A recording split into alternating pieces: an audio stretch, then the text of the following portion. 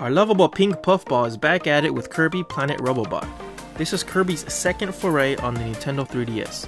Much like its predecessor, Triple Deluxe, it adds one major gameplay mechanism with a few minor scattered around.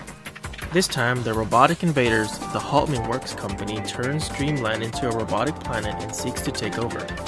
What makes this special is that not only have these invaders run rampant, but it gives Dreamland a robotic aesthetic to the world. Enemies have features like robotic eyes, arms, and even weapons. This brings the world alive and gives it that nuance Kirby games are known for. Much of the same tried and true abilities are back, like the sword, beam, and fire. 3 new copy abilities are introduced. These 3 are great additions to Kirby's backlog of abilities he has at his disposal, and only adds to the fun factor these games are known for.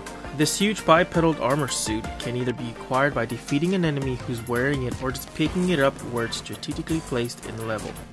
Once you jump into the armor, you turn into a Robobot Kirby. The most exciting part of the suit is that it can actually use copy abilities as well, which brings an entirely new depth to gameplay.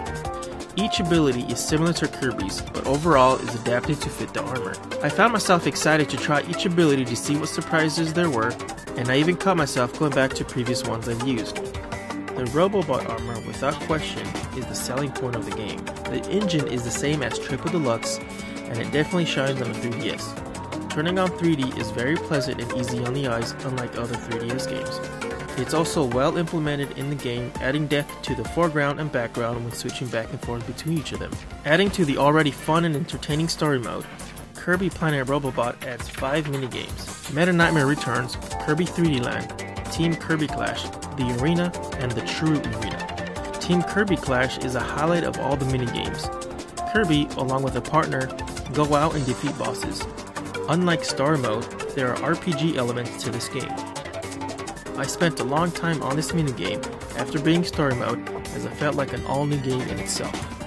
With all these new gameplay mechanics, 3 new abilities, 5 great addicting minigames, and lots of stickers and items to collect, this is a solid and worthwhile Kirby game for anyone who's looking for a great experience.